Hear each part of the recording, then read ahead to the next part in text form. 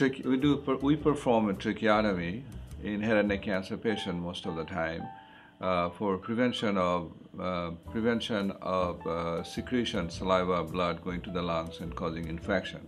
So for protection of the lungs and prevention of aspiration pneumonia, we perform tracheotomy.